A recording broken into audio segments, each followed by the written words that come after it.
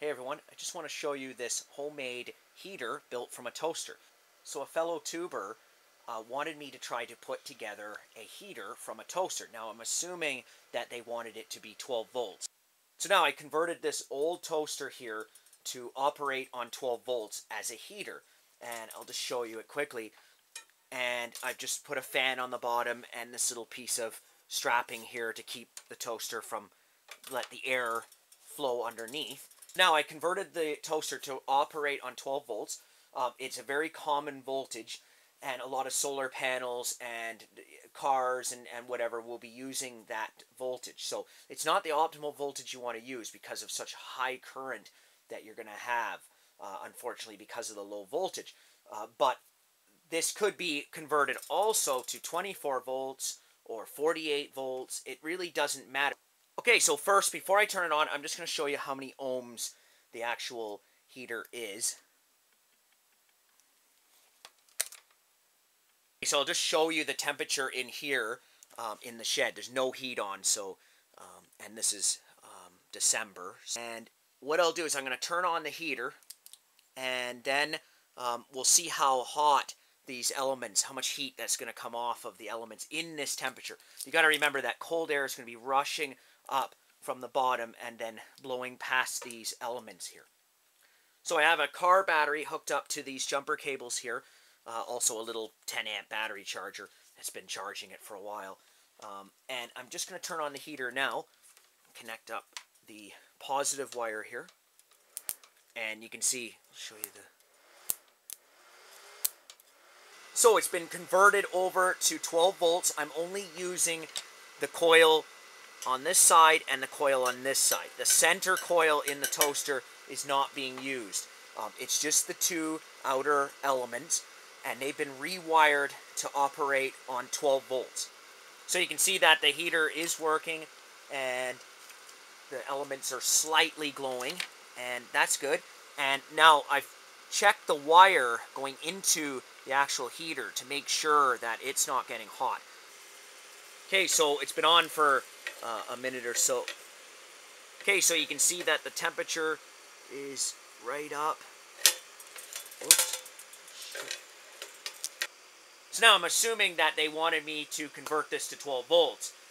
If not, if they just wanted me to run this on 120 volts, it would have been an easy conversion. I'll do that maybe for another video. I'll convert just a toaster to a heater, but this is the 12 volt model, and it works, and it's good for hooking to a 12 volt battery bank because it's a very common voltage, 12 volts. And if you're using solar panels or homemade panels or maybe an engine with an alternator on it and you're using 12 volts, then this is a very easy thing to put together, and it'll save inverters. If you're going to use an inverter to run a heater, you're going to wear out that inverter quickly, and they can be expensive. Those large inverters, they're going to run you some bucks. So this thing here, if it burns out, you throw it away, but this is going to last a long time because it's very simple. So now, the only reason why I didn't wire this up to actually run all the elements on 12 volts is there'd just be too much current there, and it's not safe to have that much current. You'd have to have really heavy wire to actually carry that amount of current. So you don't want to be doing that, and so you just want a medium where it just throws out some heat and it's not going to be unsafe. So now this is just an example, and what I do is I like to take old things, old junk like this, and then convert it into something useful. Most of the stuff I do and build is out of free stuff. This is totally free. Everything I already had around, and it's very easy to find items. So now I'm just going to show you how it's built, and I'm not going to drag it on too long, so if you do want more details, you can just leave a comment and I'll try to help you out. So I've taken the toaster apart and I have the insides of the toaster out. And this is an older style toaster. It's a mechanical type, and it has no electronics. But even the plastic toasters have a similar chassis to this, made of steel and with the elements, but yet it uses electronics to let it pop up.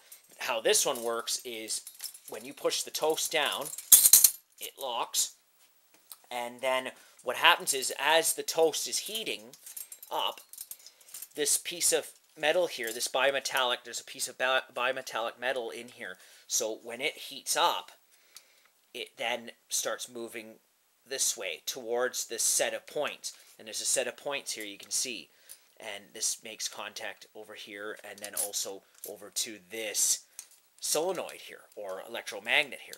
So what happens is, once this contact touches and makes a connection here, this electromagnet then energizes, and then you can see once it energizes, it pulls this piece of metal forward, and then the toast pops up. So it's pretty simple. So now, if we look at the coils, how they're wired for 120 volts AC, is we're going to see that we have a start point here, or it's an end point, and you can see that the coil then goes around, comes over here, and then back, and then up and around and up and around like an S over this whole thing. So this is one continuous heating element on this one piece of mica here, sheet. And what happens is it ends up here, so at this rivet here. So you can see that the coil, you can see where the coil contacts right there, and you can see down here where the coil contacts. So the coil is then connected right there. So this is one solid coil. This is one complete coil here. And then the next one, this one here in the center is different, because the one in the center actually wraps around. So the coil, instead of wired in this way here, it wraps around the piece of mica sheet. So it's basically the same, but it's not like an S. It just goes around and around and around and around, and then it ends. So it starts here and ends here. And the same with this one. This is the same on this side. So each coil in here, I believe, is then being provided with 120 volts AC. So now, once we understand this, then we know that to turn this into a heater, right now it's not going to work, because we have 10 times less the voltage we're going to be putting into this. So with 10 times less voltage, this thing won't do anything. There'll be too much resistance. So what we have to do is we have to shorten these coils. So I'm going to go ahead and rewire these elements, and then I'm going to explain exactly how I did it. So I've converted one side of the toaster element here to 12 volts, and what I've done is I've used these little bolts here, these little nuts and bolts, and I've crimped them to the element. So if you look here on this side, the element is right here where it wraps around. I've crimped the washers onto that, so the washer and the little bolts are holding onto those little elements there to make a nice connection, like a solid connection. It has to be really tight because there's going to be a lot of current. So I've taken these bolts here and I've crimped it to the element, and then I've put another set of washers, and I've then connected this piece of copper wire to join them all together. So you can see how that was done, and it's just crimped onto the element.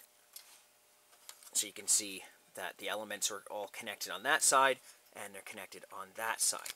So in the end, we have two wires coming out of here for this one element. So I have a battery over here. There's a charger hooked to it as well. And what I'm going to do is I connected some wires to the battery, and now I'm just going to test out the heater here.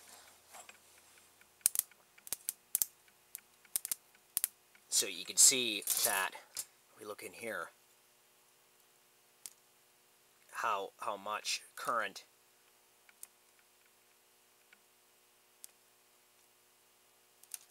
that's really glowing red. So you can see that it works, but unfortunately there's a lot of current being drawn here. This thick wire here is getting really hot, so it's not really safe to run this like this. And especially when I hook up the other side, there's going to be a lot of current drawing on this because of the low voltage. I think what I'm going to do is wire these a little differently. I might connect them in series and only run half of the elements, so at half power. Instead of glowing so bright, I just want them to a slight little glow, and that'll cut down on the current. So on this side here, I did not put another piece of copper wire underneath of this one on the other side of the bolt here, so that these washers are on an angle now. They're tightened and it's crimped on an angle. But on this side here, it's flush, so it's better to put a piece of wire underneath and then your lead wire that goes out to make the connection. So you see the two pieces of wire here, and they're just sandwiched in between the washer, so it makes it easier to tighten this down. So the only way that I could come up with without welding was just to crimp these little bolts here and washers. So the bolts I use, here's the bolts and the washers. There's a package of bolts, and that's the size. And there's the washers. So now I've connected the both sides in series because the current was just way too high and the elements were glowing really red. So now it's just the two sides in series. So before I put the cover on, I'll just show you. Now I changed the configuration. I just ran in series this side here, coil bank, to this coil bank, and then I've just connected my positive and negative here.